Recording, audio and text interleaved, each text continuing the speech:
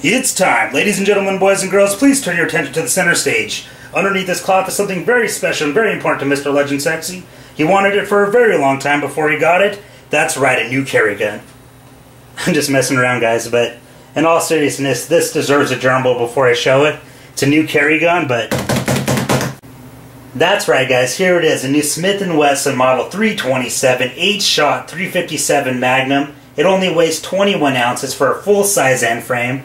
It has a scandium frame titanium cylinder, a 2-inch barrel. It has custom crimson trace grips put on by me. It has the Smith & Wesson trigger job done to it by the Performance Center. It used to have a red ramp front sight, but I never liked that too much in any of my guns. So what I did is had this drilled out on that sight because they don't make an aftermarket for it. We put in a high-vis tube in there so you get fast target acquisition. And yes, this is loaded because that's the way I carry it. It doesn't bother me. Just want to show you guys I did get 3 moon clips machined with it, which is nice to have. And I love it, guys.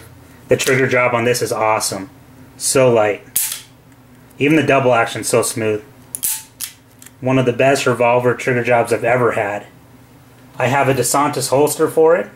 It came from Smith & Wesson, but it's fitted for the gun specifically. It rides high on my waist, so it makes it easier to draw. And I like it. It's comfortable when I sit down, when I'm walking, when I'm carrying. You hardly feel it on your belt. I do carry a 180 grain 357 Magnum semi-jacketed hollow points in this. They pack a punch. And even in this revolver, they're very controllable, which is awesome. But yeah, guys, I know I was messing around before, but I've wanted something like this for a long time. I've been moving away from semi-autos because I like to keep it simpler. I don't like to rack a slide or do other things like take off a safety because I've been in situations where you have to do stuff like that, and under stress it makes it a whole lot harder. I just like having the mental safety. Don't pull the trigger unless you're ready to shoot. So I hope you guys enjoyed this video. I will do an extensive review on this gun sometime in the future. Give you guys my thought. I've only been shooting this for probably a month now, so only a couple hundred rounds through it. And I want to put at least 1,000 before I give you guys my thoughts. But yeah, guys, remember to rate and comment. And if you guys want to do a video response, I'll gladly approve it.